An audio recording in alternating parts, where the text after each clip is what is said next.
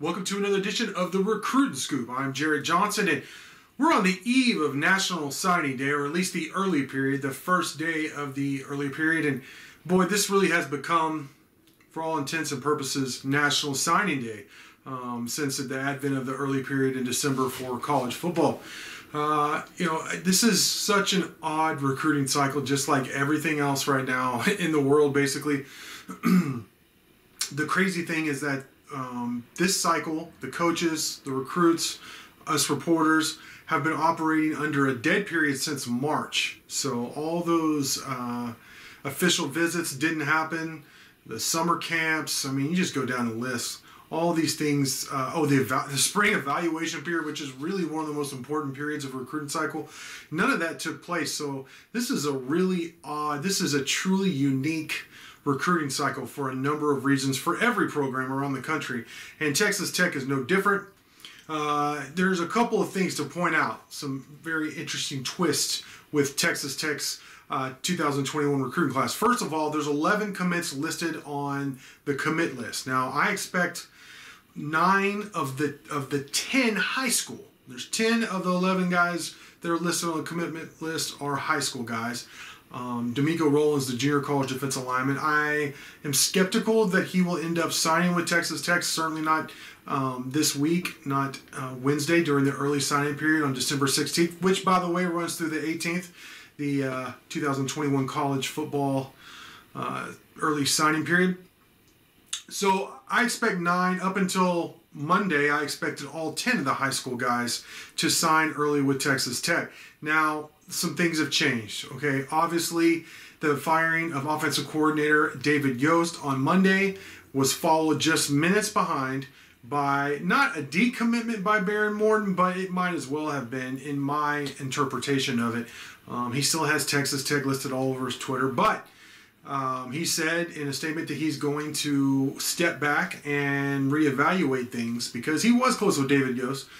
He wants to see what kind of offensive coordinator Texas Tech is going to bring in.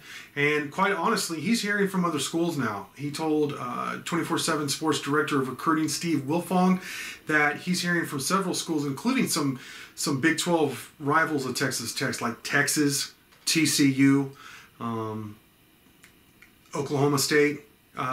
Basically your primary competition, not only on the gridiron, but certainly on the recruiting trail as well. So that's a very tricky situation. So he still wants to sign during the early period, so by Friday, so he can enroll early. I mean, he's done all this hard work to graduate early and enroll, up until recently at Texas Tech in the spring, so he can go to spring ball, hit the ground running, and have an opportunity for early playing time. So bottom line is Texas Tech needs to figure some things out. They need to find a way to present things, even if they don't have an offensive coordinator locked up by the time, by Friday. They got to find a way to communicate to Baron Morton that they're going to find somebody that will fit his needs. That is a very tricky situation. I think for those who don't know who quarterback Baron Morton is, he's a 4-star recruit. He's one of the highest rated commits. He's the highest rated commit on the commitment list of this class, certainly, but he's one of the highest rated guys you've signed in the last 20 years. Some could argue ever, but certainly, according to 24/7 Sports, of the last 20 years. So you'd hate to lose a talent in such a critical position as Baron Morton due to this coaching change. I'm not saying they shouldn't have made a coaching change to keep a recruit, but that would be, something difficult to bounce back from in this recruiting class. And not to mention, let's just face it, there's a big need at quarterback on this roster. So that would be difficult. But there are 9 guys who I do expect to sign on Wednesday, and so I'm going to go through them real quick. I've double-checked even the offensive guys. I've caught with almost everyone.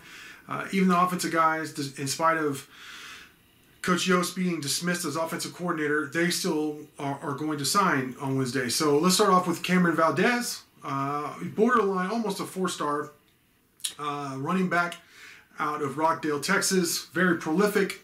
Brings a little bit of everything to the table. high-end speed, great change of direction. He can run with power when he chooses to. He's definitely big enough to do that. So he's one of the best running backs that Texas Tech has signed in some time. So I'm really excited about him. He's said that he's going to sign. Durant Bradley is a 6'5" receiver out of DeSoto, also a borderline 4-star guy, very highly rated guy, several offers around the country. He confirmed with me on Tuesday he is signing with Texas Tech. So that's huge news. I mean, he is exactly what you're looking for in terms of a receiver at Texas Tech. There's a couple of tight ends I want to mention. One is Jed Castles out of Wichita Falls Rider. He confirmed also on Tuesday that he is signing. 6'7", 215, can run like a deer. Actually played some outside receiver for Rider, so he's very athletic. I really like him. Mason Tharp is the other tight end. He's out of Klein. He's a little bit thicker in terms of bigger already. He was already listed like 225, 230, listed at 6'7", 6'8", so he's just a monster. Really like him. And he plans on signing with Texas Tech as well. 2 offensive linemen. Jack Tucker's already announced, even since Coach Yost was dismissed or fired, that he is going to sign. He's a highly rated guy. He committed to Tech relatively early in the spring. He's a guy that teams like Baylor, Oklahoma State, all those in-conference rivals really wanted, but you still landed him. So that he was a huge get out of Argyle there. He needs to add some weight, but the talent is undeniable. One guy who doesn't really need to add any weight is Jacoby Jackson, 6'6", 320 pounds, just a really large human being out of Mansfield Summit. This guy chose Texas Tech over 40 other offers, and he's even a TCU legacy and still chose the Red Raiders, so big get there. Those are the offensive guys. On the other side of the ball, you have some defensive linemen that I really like, starting with Amarian Banks, also out of Wichita Falls Rider, just as Jed Castles, the tight end I mentioned earlier. He's like 6'4", 260, really big, athletic guy. Once again, a guy who had like 30 other offers, including several in-state or in-conference teams. He chose the Red Raiders instead. Really excited about him.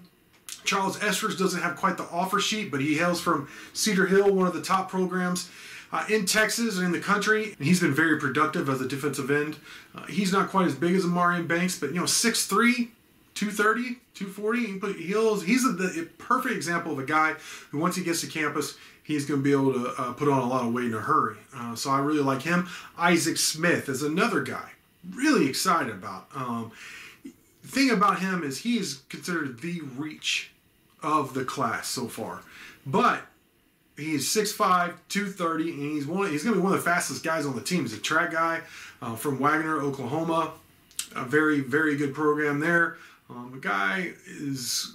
I really think he's either going to be like an all Big 12 guy or a guy we don't really hear about. I mean, I think he's a classic boomer bust situation. And I think he's going to be a really good player. I really do. I like Isaac Smith a lot. You watch his tape, there's a lot to get excited about with Isaac Smith. So those are the guys I expect to sign with Texas Tech on Wednesday. They're not done. They're going to keep recruiting. Now, one thing I want to keep in mind when people are talking about all the numbers, the fact that Tech's class is ranked only number 72 in the country because so few numbers. One thing to think of is there's like about a handful to a half a dozen guys that played this last season that count towards this initial counter list or 25 scholarship limit. So really what you're talking about is around 16, 17 guys already counted for, or scholarships counted for. So that leaves another handful to sign in February during the regular period, and then a couple for some grad transfers, which Texas Tech is going to want to utilize. They're going to want to hit the transfer portal hard. It should be a really active year in the transfer portal, our off season. So that's where Texas Tech stands going into National Signing Day. Of course, I'll have a video after National Signing Day with any of the surprises. There always seems to be one surprise here or there, something crazy happen, and of course I'll be at the press conference with Matt Wells, or at least virtually via Zoom on Wednesday, and I'll have a report from that. All that stuff in a video on Wednesday. So with that, I want to thank you for watching, and until next time.